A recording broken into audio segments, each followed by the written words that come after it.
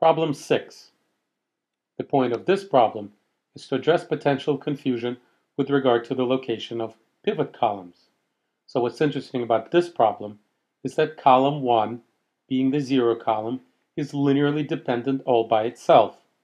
So the first pivot cannot occur in the first column. It can only occur in the second column. And indeed, we have a pivot here, but it is in the wrong row, because the first pivot must come in row 1.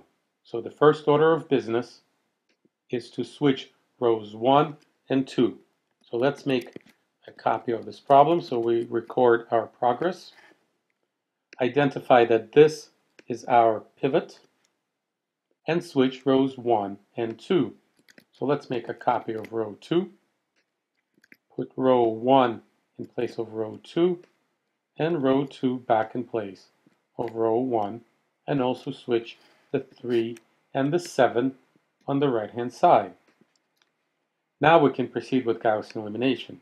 Since this is our pivot, the next operation is to subtract 7 of row 1 from row 3.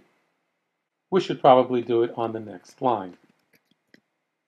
So subtracting 7 of row 1 from row 3 puts a 0 here, and 9 minus 42 is 33.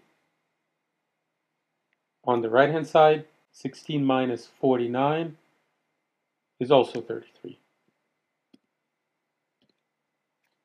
Okay, let's also replace zeros with blanks so the look is more consistent with the previous problems. So we're done with the first step of Gaussian elimination, and there are just a couple left.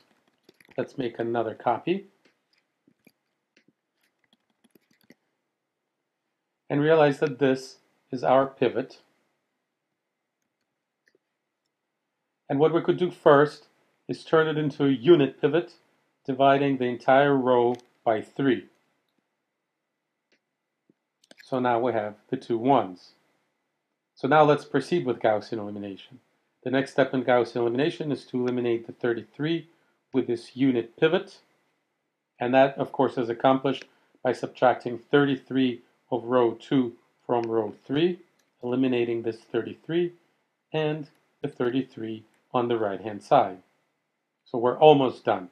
We're now done with Gaussian elimination, and there's only a single step of back substitution, and that's to eliminate the 6, which can be done by subtracting 6 of row 2 from row 1.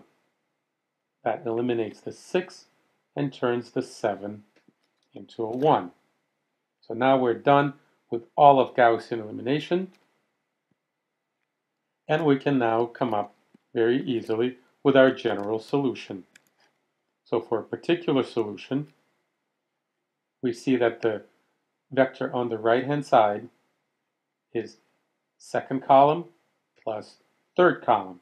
So we have to be a little bit careful, realizing that the first entry is 0, followed by 2 1s.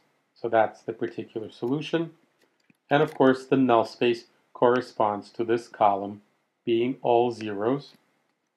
And it is therefore alpha times 1, 0, 0. And maybe in this case, it's advantageous to combine the two vectors and simply capture the general solution by this very simple expression. So this completes problem 6.